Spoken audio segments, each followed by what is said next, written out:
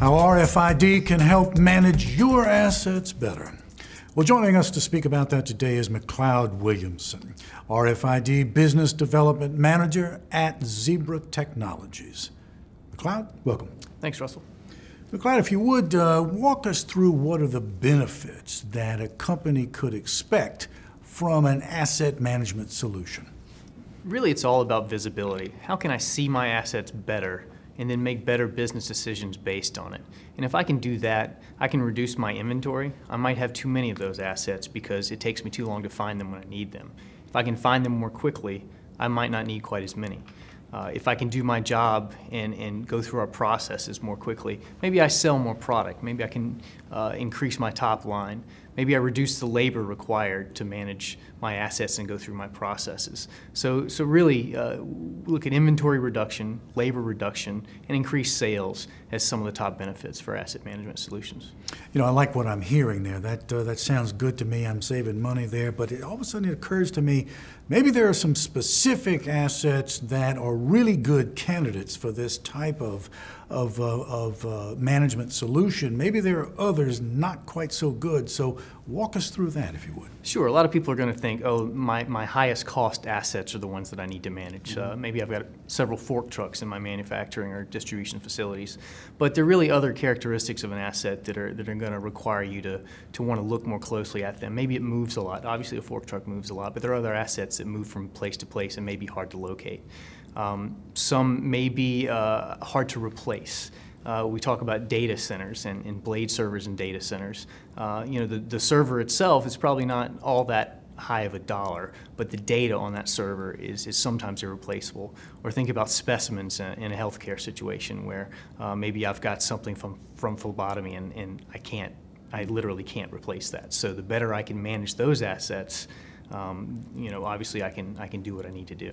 We've been talking about asset management solutions, and of course at the top of the interview, we said that RFID can help us better manage these things. So let's now talk about RFID technology in this context here. What does it do? How is it going to help me do these things in a better manner? Sure. I mentioned before it's all about visibility, right? And so RFID allows you an easier path to visibility. RFID does not require a line of sight to an item, and it can read multiple items at one time. So it really gives you a bigger net to see where those assets are. And also it allows you to see where those assets are going and how they're moving without really any interaction from the operator. You don't have to stop and scan a barcode. You don't have to stop and check something in. You go about your business, and RFID can just kind of watch that happen and update the system accordingly.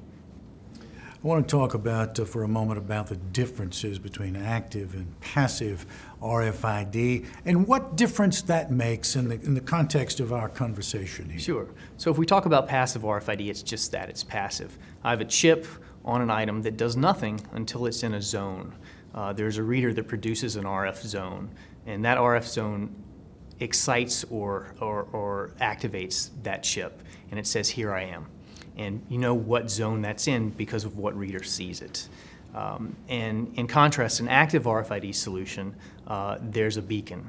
So that asset is going to be sending a ping out at a predetermined interval, and multiple location sensors might see that, and then you can actually tell exactly where it is. So in passive, you tend to have a choke point, or I just left this facility, or I just moved from this part to this other part. Whereas active RFID, you might get X, Y, or even Z coordinates. And it really goes to understanding your need for how much visibility, how granular does that visibility need to be. Can I see it, my asset, as it transitions from one facility to another? Or do I need to see it all the time and in real time? Can I wait until it's next seen, or do I need to know now? And do I need to know specifically in an X, Y, or even Z coordinate where it is? So those are the types of decisions that help you understand whether you need passive or active RFID. New technologies that will help in asset management. What are they? Identify those for us. Walk us through that, and just and give us some detail as to how it is that they really are going to benefit me in that area. Sure. Typically asset management, when you think about it, you're just IDing an asset, right? You're saying, here it is, here's what it is. You're not learning anything about it. So the two areas of improvement are how can I better identify it, and then how can I know more about it.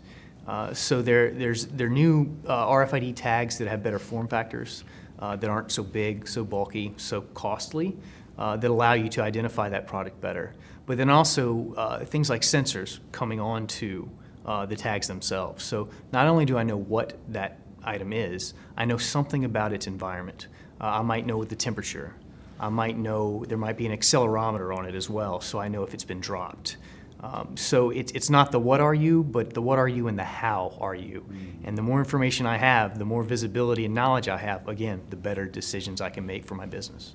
Well, let's talk about making better decisions. Now, I do not have an asset management solution right now, but I'm really seriously thinking about investing in something like this. I need to know what are the criteria that I have to be aware of, that I've got to evaluate if I'm going to make an informed decision about this kind of investment. So walk us through that. Is there a laundry list perhaps of stuff I need to consider up front?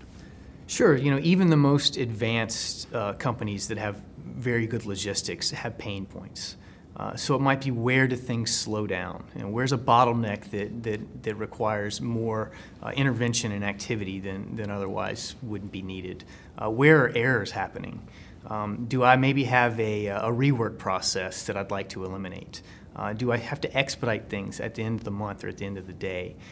So take a look at your processes if you're a company and understand where those pain points are. Where am I touching the product more than I need to? Where are those errors happening?